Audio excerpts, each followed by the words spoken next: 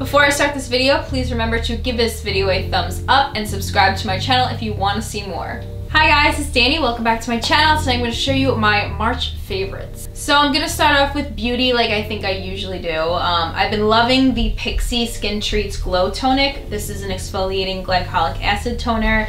This is just the travel size. That's $3 from Target, but they do sell the big bottle, which is like $15 or $16, which I didn't go for yet because I didn't know how my skin was going to react to it, but I think I need the big bottle because I love putting this on after I wash my face at night. It doesn't burn or hurt your face at all. It slightly tingles if you really pay attention, for my skin at least, which is usually really sensitive to stuff like that.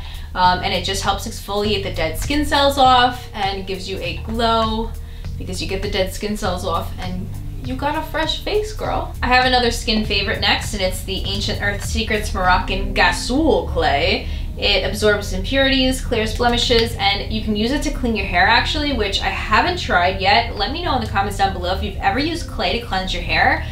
Very interesting concept to me, but I mix this with apple cider vinegar. I highly recommend if you're using a clay mask that's all natural, that's only clay, to mix it with apple cider vinegar instead of water because you'll get more benefits from that.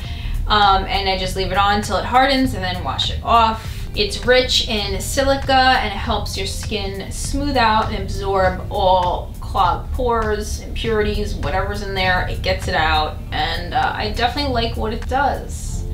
It just looks like poop. My next favorite for this month is the Bad Habit Inferno palette, and I got this in a Hush haul, which I'll leave linked above if you haven't seen it yet. I'll also leave it down in the description bar below if that's easier for you to find it. But I've been using this every day as part of my daily makeup routine. It's kind of a mess right now. I've hit pan on Warmth.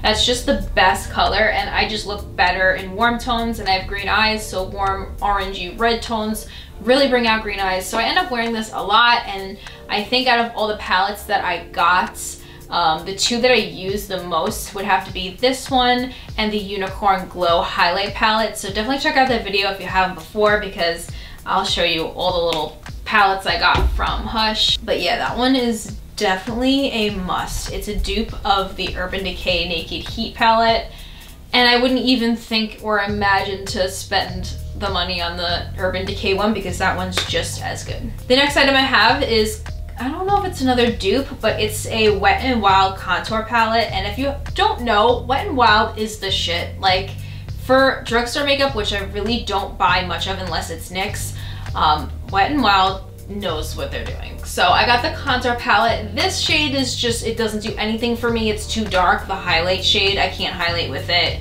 at all, so I pretty much don't use it. If I use it for anything, I'll use it on my lids just to kind of give my lids just a base color of a neutral skin tone. But this brown shade for contouring is perfect, and when I look for a contour shade, I make sure it has cool tones in it, but it doesn't look too cool on me because it can look like muddy and dull.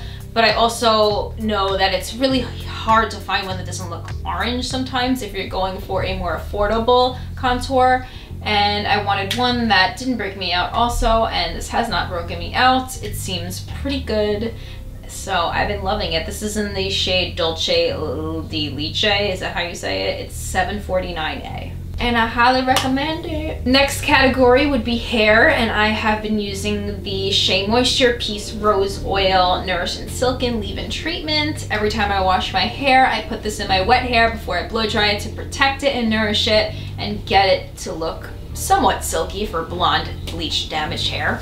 I recently did a lot of things to it, and don't really want to talk about that, but it helps the manageability and it helps soften dry, brittle hair. So I really like it. Also smells like roses, girl. Ooh, smells super pretty, and yeah, I like it. It's all natural, and it doesn't have ingredients that'll break my skin out if I put it in my hair. Another hair loving product is the Hask Argan Oil of Morocco Mask. This is the Repairing Deep Conditioner. Is it a mask? It's a deep conditioner. It's a hair mask. I don't really know. I don't use these really at all unless it's by the brand Shea Moisture and doesn't have coconut oil in it. I can't use most of these packets. You know, that lovely section of Sally's where it's got a billion of these and you can just pick one. It makes your hair feel like silk. I I can't use it because they mostly all have silicones in them or coconut oils. But since this one doesn't have silicones in it and just has argan oil, it has a bunch of other stuff too that's probably not the best, but this was the best one I found and it works really well. I was at CVS and I came across this lotion that smelled so good. This is the Andalo Naturals Lavender Thyme Body Lotion. And lavender thyme is such a good combination. It smells so good. It's got essential oils in it. Makes my skin feel so soft. And it's got superfruits or rosehip and argan oils in it, and shea and cocoa butter. So it just makes your skin feel so good and smell so good. Food favorites this month, I've been loving dairy-free yogurts. I don't often eat any kind of dairy yogurts anymore. I'm a vegetarian, but I'm not a vegan.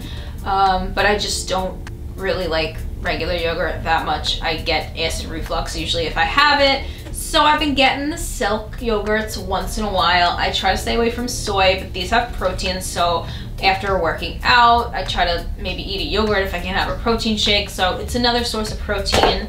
I definitely like the blueberry flavors the best, but this is the main one that I get and I eat the most, the So Delicious coconut milk yogurts. These I highly recommend, and they don't taste weird and have like a weird consistency to them like some other dairy-free yogurts. They taste really close to a yogurt without the like tartness. I don't know. I mean, maybe I'm thinking too much of Greek yogurt because that's what I used to eat, but I just really like them, and I put granola and fruit on top. Another thing that I've been loving this month and last month pretty much have been the mint chip brownie Lara bars. Mint chocolate chip is my favorite ice cream flavor, and I love brownies, so I figured why not go put them together. Lara bar, you're a genius. There's only 6 ingredients in here, so I don't feel so guilty eating them. They're pretty small size, but they get the chocolate fix in. They're made of dates, almonds, chocolate chips.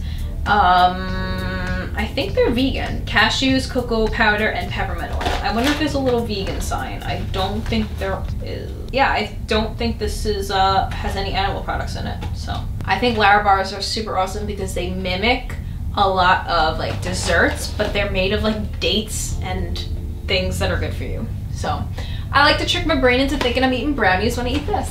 And last but not least, I have a book favorite. I don't have the book with me here, but I can put a picture in. I had to return it to the library because I rent books from the library, but it's called Behind Closed Doors by B.A. Paris. And it's a psychological thriller. I definitely recommend it. I could not look away from it. Finished it super, super fast. I don't know if I want to really say too much about it, but it was a good book. It was kind of about if you were looking at a marriage that looked so perfect from the outside, and then on the inside so much more happens, and not just what you think. It's I don't know if I want to say too much about it. I don't want to give it away, but check it out. My dog's barking. I gotta go yell at her. Thank you guys so much for watching. I hope you liked this video. Please remember to subscribe, give it a thumbs up, and I'll see you in my next video. Bye.